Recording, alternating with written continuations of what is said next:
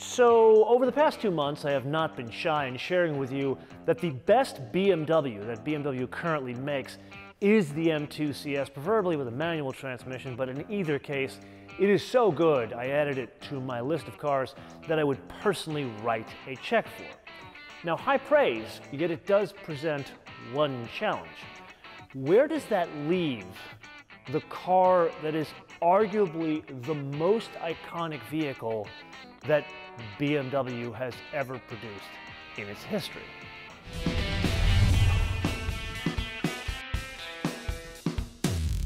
Now, one answer to that question could be more power to differing parts of the vehicle.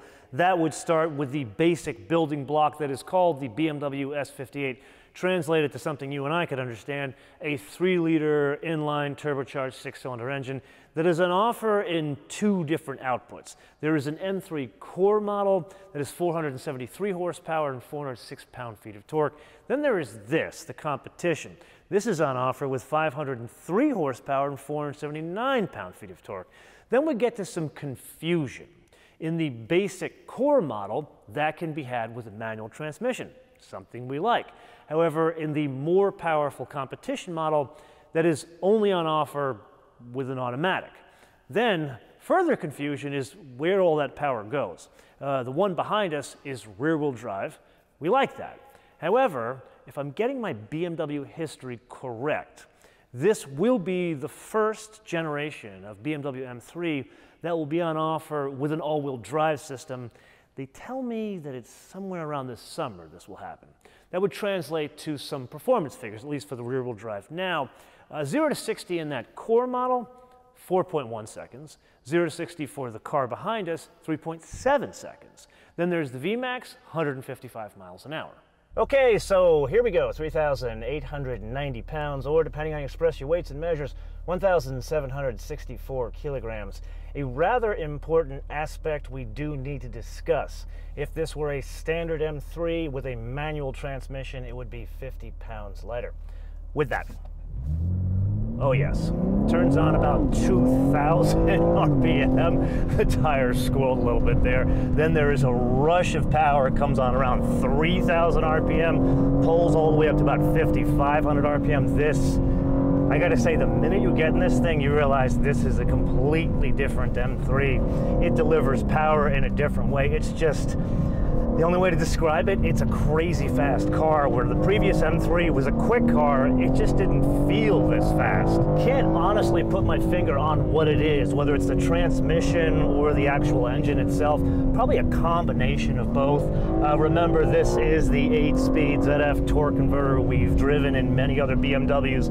For some reason, it works better in BMWs. You and I finally had the opportunity to drive it in the Jaguar, and you really didn't want a manual shift in the Jaguar. Here, it works pretty well. There are good shifts, but they're not exactly fully mechanical in nature that you would get from a dual clutch like we've driven in an M2 CS. It's a different personality of transmission. God, that thing sounds magnificent. I can't honestly tell you if it's piped in noise or real. Now, I'm going to say something rather controversial here.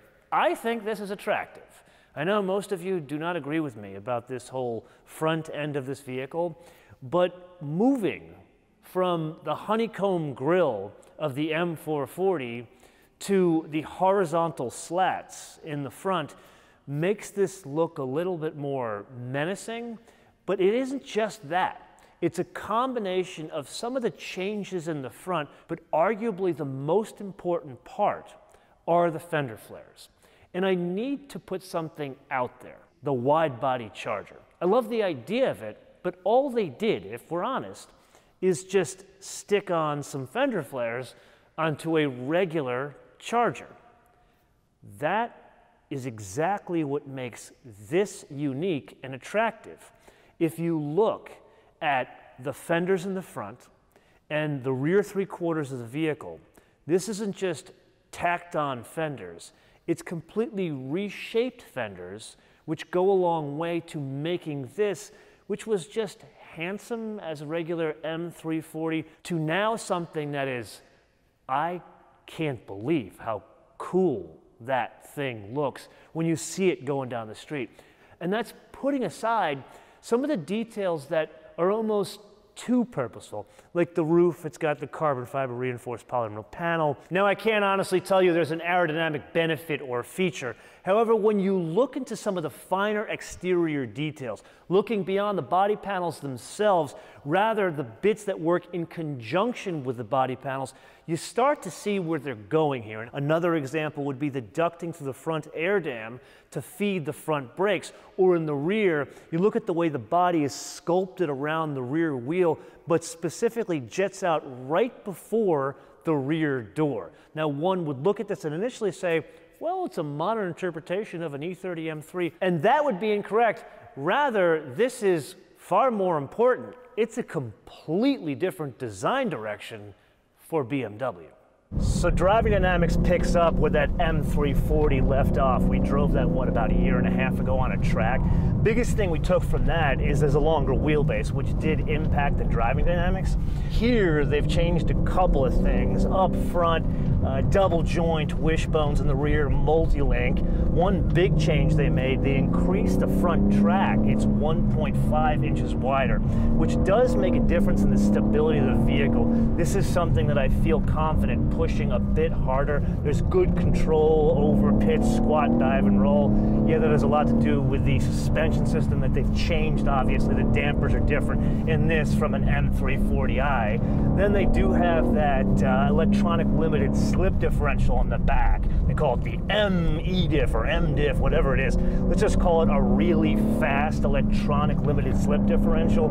It does a really good job of transferring torque from side to side, and you notice it more here than you did in that M440i because that car was all-wheel drive. This thing, it really is so much fun to drive, which I wouldn't expect from now a larger sedan. Yeah, it's an M3, but it's a larger sedan. I would say this is probably mid-size sedan era from like back in the 80s, 90s. Now, it's entirely possible you were looking at the screen right about now saying, wait a minute, you just said the car is bigger. Doesn't that mean it's a bad thing? Well, not exactly. Remember that longer wheelbase, that does help us in terms of driving dynamics.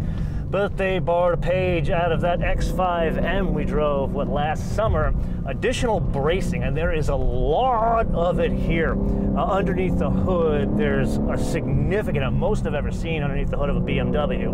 Then they've got that shearing plate underneath the front subframe, and if that's not enough, they added more bracing underneath the rear subframe, and then you combine that with the traction control system.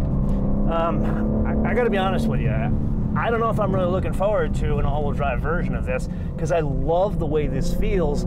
This has probably the longest leash in terms of a stability system that is still active, that's keeping you from launching your car over into that canyon over there, but still lets you have a little bit of fun to get the tail out just a little bit, which would enable most folks with good car control experience the ability to transport this bad daddy home in one piece, shiny side up. That said, it's a huge function of the brakes. Now, if this were a bone stock M3 Competition, it would have the M compound steel rotors, which is 380 mils in the front, 370 in the rear. However, this one has virtually every single option. So it has the carbon ceramic rotors, really good stopping power, direct, I'd say good feedback, pedal modulation. I can't honestly tell you there's a huge difference in that department from other BMWs. I gotta say, the M compound brakes, one of the better standard brake options in like performance German cars. Now, one could persuasively counter that argument with the fact that this, at 4,000 pounds, almost 4,000 pounds for an M3, carbon ceramic rotors would be a prudent investment, especially when one, this thing is so much fun, especially when one is trying to get this level of adhesion or this level of speed from something this size. Yes, it is indeed that time again to play your favorite game, Mind the Absence game, with today's contestant, arguably one of the most important cars on the planet. No joke. This one, the 2021 BMW M3 a base price of $69,900. To that, we add the color, and here I had a choice. Could have had a yellow one or this, which is frozen Portimao blue. You can kind of see where they're getting the names for the color. This looks kind of like a purple in some lights, kind of like a deep blue in other lights. I really do like it, especially with the two-tone interior. And you really gotta like it because it's not cheap, $3,600. Then something to add to that fancy paint is the executive package. That adds things like the LED headlights, the heated steering wheel, the Qi wireless charger. I don't know why that's optional on a $70,000 car. The gesture control, the power trunk, and then most importantly, the head-up display, $3,000. Then while we're talking about some of the stuff adding to a fancy car, we probably need another drive mode, so we do want the M-Drive Professional mode, $900. Then, if you're going to have the car go faster, you probably need better brakes. Carbon ceramic rotors, $8,150. Then you know how we talk about the AMG Night package, the dark trim and all those AMGs? BMW calls that the BMW individual shadow line trim. And here, I do not think it was a good choice with this color, because I would love to see like a satin chrome finish around the daylight opening would really work with the color of this vehicle, even though that option is only $300. Then we press on to one of the more unique options of this vehicle. And here, we have to talk a little bit like behind the scenes, inside baseball of the car world. I don't care who it is, BMW, Mercedes, General Motors. They generally do not design, engineer, and build the seats in the cars. That's usually farmed out to a supplier, even the manufacturer. Not the case here. These seats were designed, engineered, and are built in-house by BMW. You'll notice the exterior of some of the bolsters as well as the back of the seat is carbon fiber, and they build that in the same factory they build the car, and most importantly, they build those seats by hand. And that's actually not the only part of the car that's built by hand, the hood and some of the other body panels. So somewhat unique in the way they're screwing this M3 together, and it better be unique because those seats, they ain't cheap, $3,800. Then while we're on the topic of carbon fiber, if you want carbon fiber trim on the dash, as well as not just the steering wheel, but the controls for like the radio and cruise control, the surround of that, that's carbon fiber, $950. Then if that's not enough carbon fiber for you, how about the carbon fiber exterior package? That's partly in the air dam, the mirror housings, and a diffuser, $4,700. Then arguably one of the most important options on this vehicle, and that is the M Drivers Package. That's a coupon for you to get into the BMW Performance School in either Thermal, California or Spartanburg, South Carolina. But more importantly, it raises the Vmax of the vehicle to 180 miles an hour. Then, last but not least, is the most important option to this vehicle, and that's the Competition Package. That raises the output of the engine and some other stuff, but one of the details that I love, it changes the seatbelt. So it changes the colors. The M colors go on the seatbelt, all 4 or 5 seatbelts. So I would say it's worth $2,900. Then the only other thing we add is the Destination and Handling von München, Deutschland. Yes, this is now made in the same factory that they built the original BMW M3. So it's kind of like coming home again in addition to making some of those parts by hand. That would be $995 for a total retail price of $104,245. So it's that time again for me to let a little design nerd fall out of my pocket. This time, 2 aspects about the interiors. First, the paddles. You guys know I am not a fan of carbon fiber. I like me some wood, even in cars like this. However, the paddles are carbon fiber, not aluminum, but it's not so much the material or the tactile feel about the paddles, it's the size of the paddles. They're like almost old school R35 GTR paddles. Now granted, they're not attached to the right place. I would much prefer if they had these huge shifter paddles attached to the steering column, not the steering wheel, but this is a very nice compromise. And then the detail that has been smack dab in front of your face the entire episode, the seats. I'm going to go out on a limb here and file these under the heading of polarizing. And no, it's not just because there is an unusual amount of bolstering. Rather, there is bolstering in places you wouldn't expect it. You see, there's the usual bolstering, seat back, seat bottom. However, there's also bolstering between your legs. I wouldn't call it strangely arousing, I would just call it odd.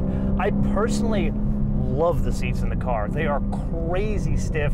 There is not a lot of padding here, and that's why I think they're polarizing. People might not like all the bolstering and definitely wouldn't like the thin amount of padding. But for the purpose of this vehicle, these seats, magnificent. And I think these are the seats that are going to go in the M5 CS, which has 4 of them, not 2 of them. Going back to where we kick things off, where does this all leave us? Apparently in a very different place.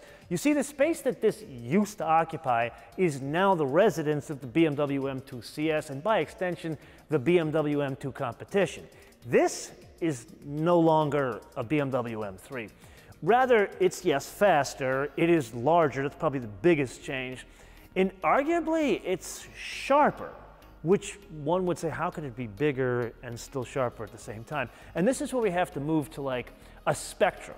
If a BMW drives like over here and a Porsche drives over here, this on that spectrum, if Porsche were to make a sports sedan size vehicle like this, it would be closer to the Porsche.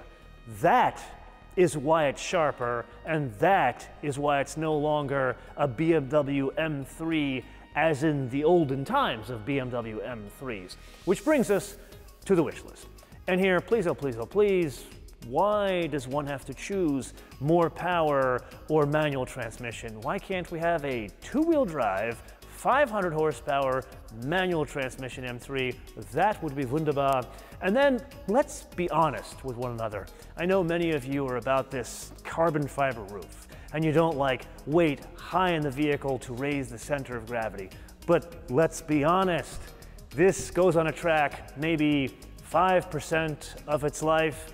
That's if it goes on a track at all. Most of them are cars you commute in, maybe take the kids for ice cream, maybe drive it 3 times a week. The sunroof would be a better choice. So if we could fix that, at least make it an option, that would be great. And this is the point of the episode where I turn this around to you guys to opine in the comments below or via our social media, MotoManTV, all one word, MotoManTV, all one word, Facebook, Twitter, and Instagram. And with that, I still firmly believe that the best BMW that BMW currently makes is the BMW M2 CS with a manual transmission. But this way exceeded expectations. Until I see you next time, bis später.